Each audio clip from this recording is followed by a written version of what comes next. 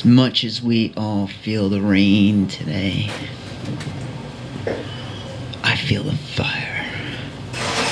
I feel the fire that these 48 hours always seems to produce year after year after year. Energy in the air, raging strong, usually revolutionary. This following piece was written Tuesday, April 30th, 2013 at 11:54 p.m. Completed Wednesday, May 1st, 2013, 12:04 a.m. As secure as we are told to be, insecurity prevails. It's not about who we're being protected from as much as the ones who are doing the job. Are they on our side? We feel more like victims to be taxed and taken advantage of and deemed guilty for any made-up infraction. We need to trust at a time when vulnerable, but we're given no reason to. We need to open up and show love, but our imposed stresses bind us down. We need to freely express ourselves,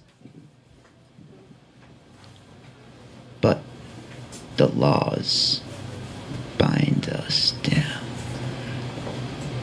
We need our military and leaders to be there for what is supposedly us, but they're not really ours. Tuesday, May 1st, 2012, 11:59 p.m. The warmth of yet another summer begins its seasonal domination, but heat of another sort is rising faster. Winter wasn't enough to exterminate it, and now it's set to burst in the fields. These pastures are ones of societal structure. Revolutionary energy is what I'm referring to, and the people creating it have a goal of disruption. It's needed to gain attention and support in their battle of taking down the nemesis. Their chances of success are nearly nil. It's as if all is being done to reveal a collapse of the fundamental foundation our nation sprouted from. The grand architects of yesteryear would erupt with rage in seeing what their creation has grown into. Laws are flying from the hill to points where few are innocent in the land of the free.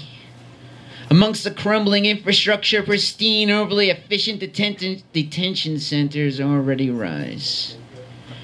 Is what has been foreseen coming to be? A constitutional collapse is on the horizon, giving way to a totalitarian state that will eliminate even dreams had while living the nightmare. Who takes control is insignificant. Such a being is only a puppet. All of them have different moves, but the master, he never changes. Reveal yourself, you ancient serpent. How much strength can you have if there's always a need to remain anonymous? Thank you.